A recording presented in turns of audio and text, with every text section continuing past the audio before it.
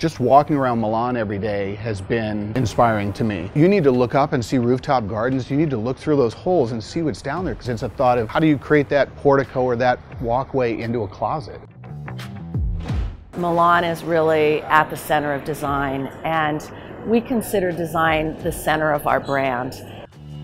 There's 400 plus different exhibits of different brands. The whole city embraces Design Week.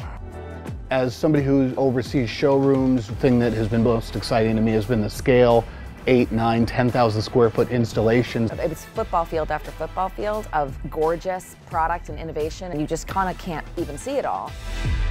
I've been to shows around the world, and this really sets the standards. It's really about innovation and the way that we are pushing the boundaries to create something new.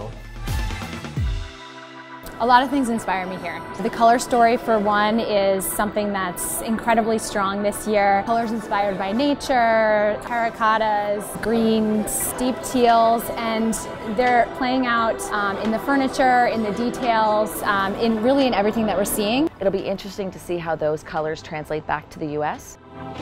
What we love about the design and engineering that we see at Salone is that it's very refined. It's really more what you don't see that is what's so outstanding for us. The way everything is being hidden and giving a surprise element. That's what our customers want. That's what we want to bring home, is ways to deliver functionality in a very sleek, elegant way. We've got 700 designers back in the United States who need to be inspired, and we need to bring that back to them as well.